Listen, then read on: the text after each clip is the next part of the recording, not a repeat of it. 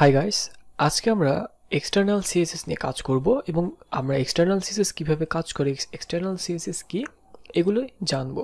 তো এটা হচ্ছে বেস্ট প্র্যাকটিস, অর্থাৎ আমরা এত যে আগের ক্লাসগুলো দেখেছি সেখানে আমরা ইনলাইন সিএসএস এবং ইন্টারনাল সিএসএস এই দুটি ইউজ করে দেখিয়েছি। তো আজকে দেখাবো এক্সটার্নাল সিএসএস কিভাবে ইউজ করতে হয়। তো চলুন, আমরা অলরেডি একটি HTML ফাইল করে রেখেছি .html এক্সটেনশনের। তো আমরা এই HTML ফাইলের মধ্যে আমরা HTML লিখে ফেলি। তো এখানে লিখে ফেলি যে this is external CSS project, then save দিয়ে দিই, Ctrl+S। তারপরে খেয়াল করুন যে আমাদের এখানে this is external CSS project চলে আসছে। আচ্ছা, তো আজকে আমরা কি শিখবো? আজকে আমরা শিখবো H1 দিয়ে আমি একটা লিখে দিই এখানে যে এক্সটার্নাল সিএসএস। তো আজকে আমরা এক্সটার্নাল সিএসএস সম্পর্কে জানবো। তো আমি এখানে কিছু লেখা লিখি, তাহলে আমরা সিএসএস এ লিখতে সুবিধা হবে এবং আপনারা বুঝতে পারবেন যে আসলে আমরা কি কি করতে যাচ্ছি। তো এখানে ধরুন this page is style using external CSS and this is the best practice and this is the best practice। তো ধরুন আমরা সিম্পলি একটি লাইন এখানে লিখলাম। এখন আমরা এক্সটার্নাল সিএসএস এখানে করব। দেখুন এখানে অলরেডি লাইভ চলে আসছে, যে আমরা লাইভ প্রিভিউ দেখতে পাচ্ছি যে কি কি হচ্ছে। তো সিএসএস এ আসলে কয়টা ওয়ে রয়েছে, তো আমরা যদি এখানে একটু লিখি যে H3 দিয়ে there are 3 ways to use CSS, যে তিনটা ওয়ে রয়েছে। তো আমরা অলরেডি দুইটা শিখে নিয়েছি, সেটা যদি আমরা একটু লিখি সুন্দরভাবে, আমরা যেগুলো শিখেছি সেগুলো আমি এখানে ইউজ করছি। OLLI ট্যাব অর্থাৎ অর্ডার লিস্ট। তো আমি লিখি ইন্টারনাল, দেন ফার্স্ট আমরা শিখেছি ইনলাইন, দেন ইন্টারনাল, তারপরে হচ্ছে এক্সটার্নাল। অর্থাৎ আমরা এখানে লিখে দিই, তাহলে আপনাদের বুঝতে সুবিধা হবে যে ইনলাইন সিএসএস, দেন এক্সটার্নাল সিএসএস, তারপরে ইন্টারনাল, দেন এক্সটার্নাল সিএসএস। আমি এভাবে সেভ দিয়ে দিলাম। তো দেয়ার আর 3 ওয়েস, ভুল হয়ে গিয়েছে এখানে, টু ইউজ সিএসএস। তো তিনটা ওয়ে রয়েছে, যে তিনটা ওয়ের মধ্যে আমরা অলরেডি দুইটা শিখে নিয়েছি। এখন আমরা আজকে এক্সটার্নাল শিখবো। তো আমি এত কিছু লিখলাম এই জন্য যাতে করে আমরা এক্সটার্নাল এগুলো নিয়ে স্টাইল করতে পারি। তো আমি Ctrl+S দিয়ে সেভ করে দিলাম। এখন আমরা এক্সটার্নাল সিএসএস এর জন্য অবশ্যই আমাদেরকে একটি আলাদা ফাইল ক্রিয়েট করতে হবে .css এক্সটেনশনের। তো সেটার জন্য আমরা এখানে একটু ক্লিক করি বাইরে।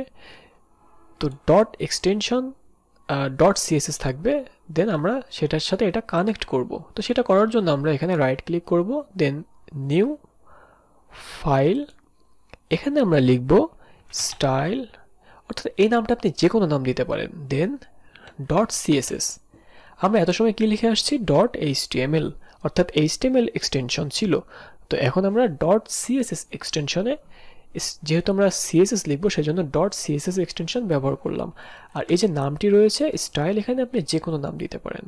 তো আপাতত আমি style.css লিখে রাখছি। তো এখানে ক্লিক করার সাথে সাথে এটা ওপেন হয়ে গিয়েছে। তো যেহেতু আমাদের দরকার এটাতে এখনো লিঙ্ক আপ করতে হবে, তো লিঙ্ক আপ করার জন্য আপনারা কি করবেন? লিঙ্ক আপ করার জন্য এখানে লিখতে হবে লিঙ্ক, দেন এটা হচ্ছে একটা সিঙ্গেল ট্যাগ, আমি শুরু শেষ করে দিলাম। করার পরে এখানে কিছু বিষয় আপনাকে লিখতে হবে, সেটা হচ্ছে প্রথমে রিলেশন। রিলেশন হচ্ছে অ্যাট্রিবিউট, এই অ্যাট্রিবিউটের ভ্যালু কি। তো আমি ডাবল কোটেশনের মধ্যে অবশ্যই ভ্যালু লিখতে হবে। তো রিলেশন হচ্ছে স্টাইল শিট। খেয়াল করুন আমি স্টাইল লেখার পরে চলে আসছে কিন্তু স্টাইল শিট, সরি, আমি আবার লিখি স্টাইল শিট। তো লিঙ্কের রিলেশন হচ্ছে স্টাইল শিট। তো এটা অবশ্যই দিতে হবে, এটা রিকোয়ার্ড। অর্থাৎ এই স্টাইল শিট কথাটার মাধ্যমে ব্রাউজার বুঝতে পারবে যে আপনি যে ফাইলটা এই HTML ফাইলের সাথে কানেক্ট করেছেন সেটা কি ধরনের ফাইল। ঠিক আছে, সেটা ব্রাউজার বুঝতে পারবে, না হলে আপনি এটা না দিলে বুঝতে পারবে না। এরপরে যেটা দিতে হবে টাইপ ইকুয়াল ডাবল কোটেশন। এই টাইপটা আপনি দিতেও পারেন নাও দিতে পারেন, কিন্তু দিলে ভালো, বেস্ট প্র্যাকটিস। তো এখানে টেক্সট ড্যাশ অ্যাকচুয়ালি এটা ড্যাশ না স্ল্যাশ টেক্সট স্ল্যাশ সিএসএস। এরপরে আপনি আরেকটা ভ্যালু দিতে হবে, অর্থাৎ মেইন যে বিষয়টা সেটা আমরা এখনো করি নাই, সেটা হচ্ছে কানেক্ট করা, অর্থাৎ HREF hyper reference equal double quotation. এখানে আমরা দিতে হবে আমাদের যে সিএসএস ফাইলটির নাম লিখেছিলাম সেটার নাম ছিল স্টাইল ডট সিএসএস। তো আমরা এখানে দেখুন সাজেশনে চলে আসছে স্টাইল ডট সিএসএস। তো আমরা এখানে লিখে দেই স্টাইল ডট সিএসএস, দেন আমি সেভ দিলাম। এই নামটি যদি আমাদের এখানে খেয়াল করুন লেফট সাইডে, এই নামটি যদি স্টাইল ডট সিএসএস না হয়ে অন্য কোনো নামে হতো তাহলে আমরা অন্য নাম দিতাম। তো এখানে যেহেতু স্টাইল ডট সিএসএস সেজন্য আমরা স্টাইল ডট সিএসএস কানেক্ট করলাম। আপনি চাইলে আরও সিএসএস ফাইল ক্রিয়েট করতে পারেন, দেন আপনি এখানে এটাকে ডুপ্লিকেট করে আবার অন্য সিএসএস ফাইল এখানে কল করতে পারতেন। তো এই জন্য এটা আমি আপনাদেরকে দেখে দিলাম এত ধীরে ধীরে এবং এত সুন্দর করে, যাতে করে আপনারা বুঝতে পারেন, এবং এখানে কোনো ভুল করলে ভুল লিখলে আপনার এখানে স্টাইল করলে কাজ হবে না।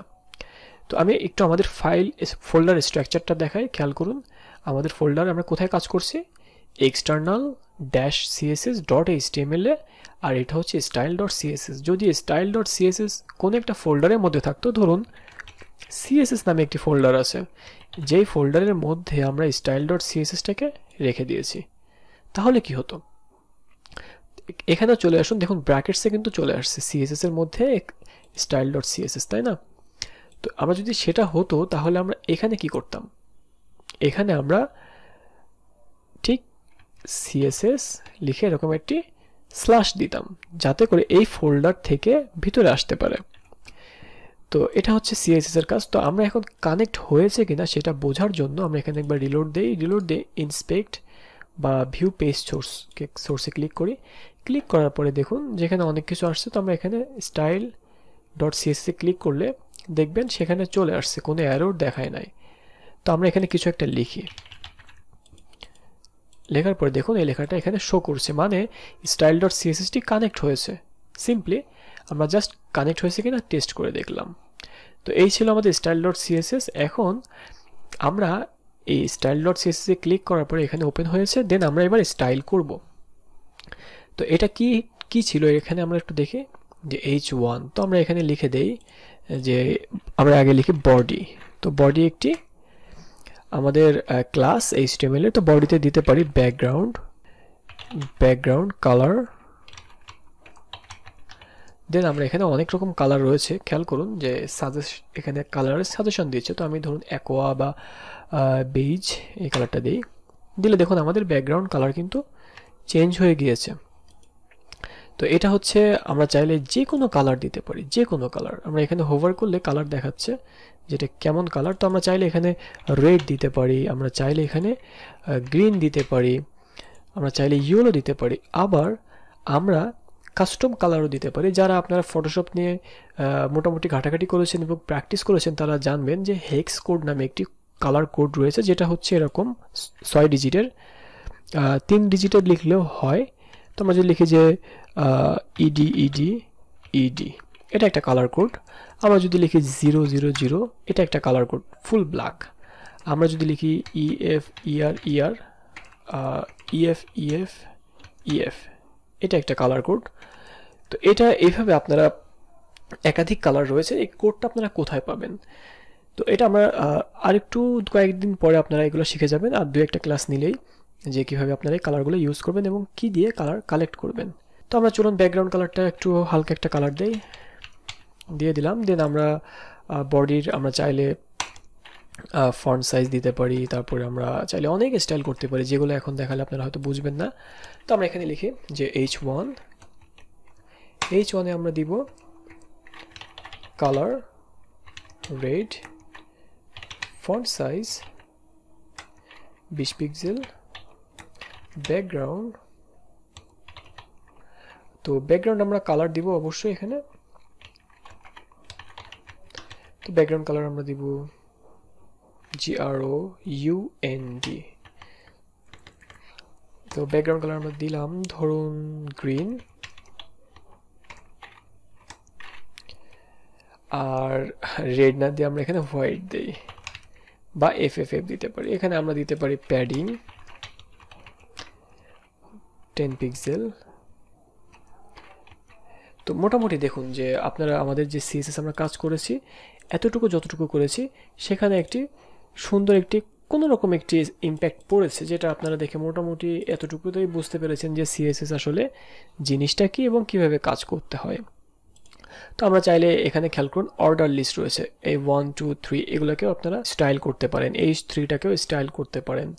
তো আমরা ধরুন যদি আচ্ছা যেহেতু আমরা এখনো নেস্টেড এবং গ্রুপিং এগুলো কিছু দেখাই নাই, তো আমরা এই ক্লাসগুলিতে যখন নেস্টেড গ্রুপিং এই ক্লাসগুলি দেখাবো তখন আপনারা বাকি আরও অ্যাডভান্স স্টাইলগুলি পারবেন। তো আপাতত যতটুকু দেখিয়েছি এতটুকুই প্র্যাকটিস করুন এবং এতটুকু বুঝলেই হবে। পরবর্তী ক্লাসে আমরা CSS এর অন্য একটি বিষয় নিয়ে আলোচনা করব। আপনারা ততক্ষণ ভালো থাকবেন। আল্লাহ হাফেজ।